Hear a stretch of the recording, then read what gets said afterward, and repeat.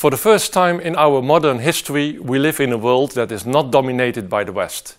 New economic powers such as China and India are reshaping the global landscape. These changes are enormous. Leaders must acknowledge these changes to effectively steer the organization in this new reality.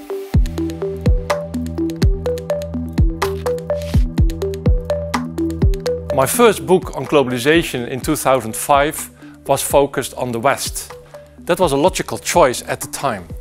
Western multinationals were the drivers of globalization and innovation, and the prevailing economic paradigm was more market and less government. Today, just one generation later, we are entering a completely different world. We are moving towards an emerging market century. So I wrote a new book, The Rise of the New Economic Powers and the Changing Global Landscape. The conclusion of my analysis is clear. Larger emerging economies, specifically China, will become increasingly influential. They will not change into a Western-style economic and political system, but will keep their own characteristics. And as a result, they are reshaping global trade, investments, competition, and the functioning of multilateral institutions.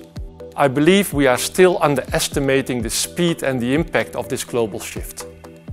Recognizing and understanding these changes is not just an option, but a necessity, as it will impact all aspects of our professional lives. My name is Haico Ebbers, Professor of International Economics at Nyenrode Business University.